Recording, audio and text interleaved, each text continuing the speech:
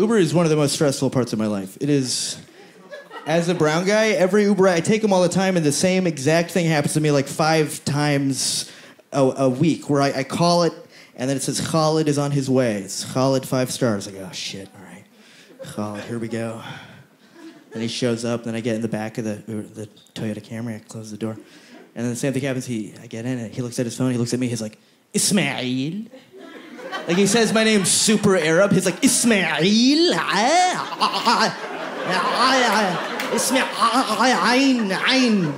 We have secret letters, we're evil, anyway.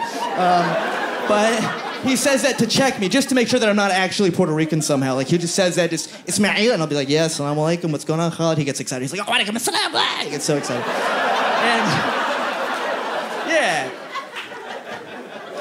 And we can all accept at this point in the app's history that Uber, you're gonna have to have some small talk, right? There's gonna be some, maybe you'll try to avoid it, but there's gonna be some small talk, which is fine.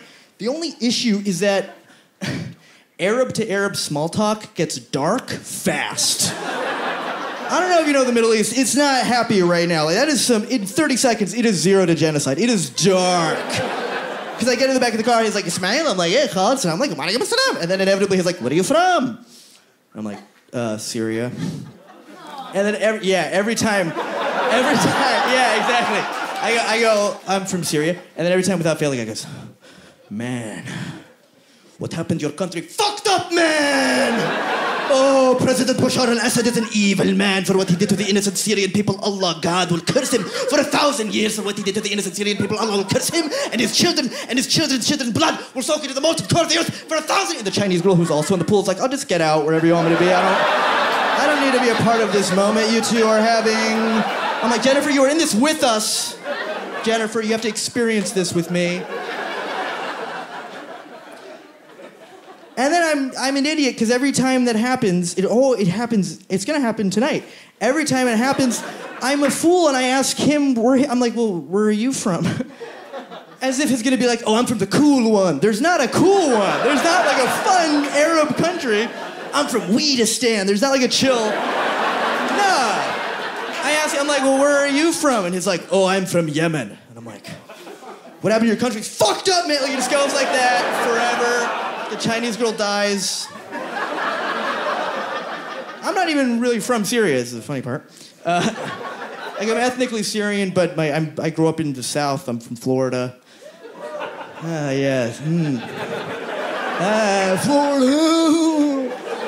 I've heard every joke. Yeah, Florida's just worse than Syria. Fuck you. Fuck you guys. Nah, fuck that. Everybody shits on Florida, and you guys never even set foot in the state.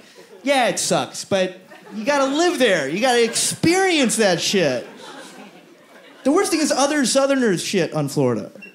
Other Southerners there's Southerners in this room who hear me call myself a Southerner, and you're like, nah, you ain't a Southerner, buddy. You a Floridian. Fuck you, bro.